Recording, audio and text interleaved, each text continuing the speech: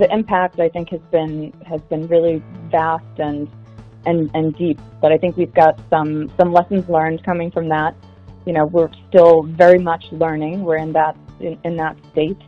But you know, really, I've been so impressed with the speed with which companies have mobilized and pivoted to work from home, and in particular, as we talk about the CX space, it's quite remarkable for organizations, particularly large organizations like yourselves, that have had the capability to swiftly move and mobilize and get folks set up, and it's been quite encouraging and also quite remarkable.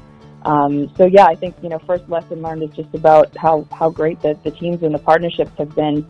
I think, you know, longer term, what we will start to see is an exposure of some of the difficulties, not of just work from home, but of our processes. There, you know, broken processes, difficulties in customer service management that perhaps don't come to light when you're not in an environment like this that's stressed under so much volume and so much disruption and difference in the environment where we're working. So I think that this is a time to be looking at our inefficient workflows, and this is really the burning platform to take a hard look at how we can redesign things moving forward to you know, to make things more efficient and even better as we see the light at the end of the tunnel.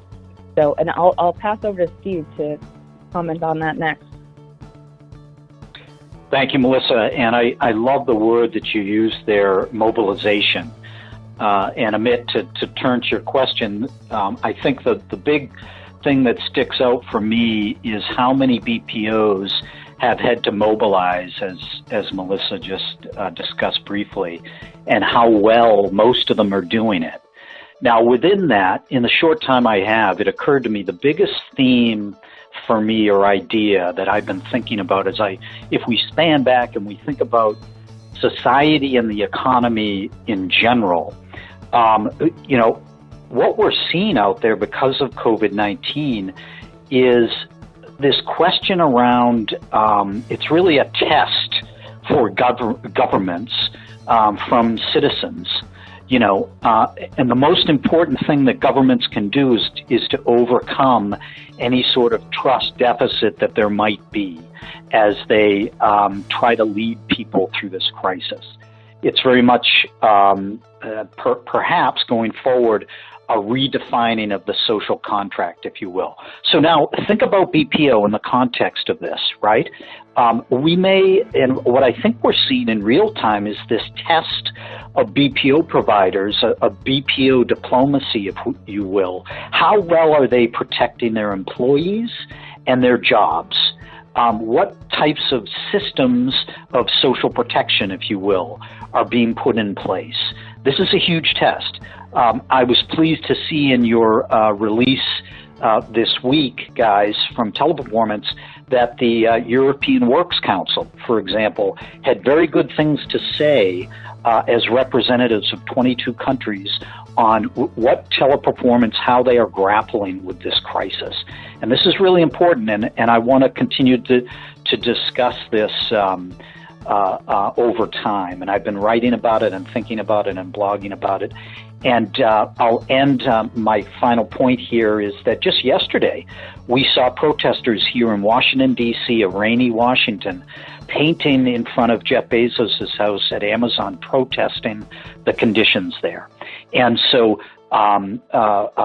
is there a trust deficit, and how is it being addressed? How is that social contract and worker contract being addressed? That's the big theme for me. And with that, I want to hand it over to Michael DeSales for some of his thoughts as well.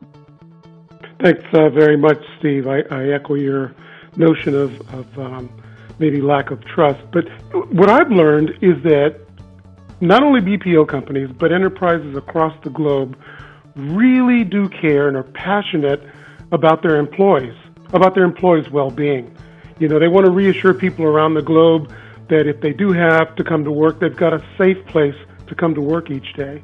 And, you know, it's about communications, about preventative health practices, following recommendations from the World Health Organization, and more. one thing that I'm seeing that makes me smile is there is kind of a new level of cooperation between competing BPOs. A lot of the CEOs know each other, and so I think they're sharing not only learnings, but also opportunities to improve the business and finding ways, especially with the movement for remote agents, how to do that in a way that makes sense for the employees, makes sense for customers, and still can provide that customer experience we've been looking for. So again, a priority to care for employees, care for customers, and proactively reaching out and proposing plans of action. I think that, disaster recovery, business continuity planning, you find out if it works or not, and you continue to refine the plans you have in place.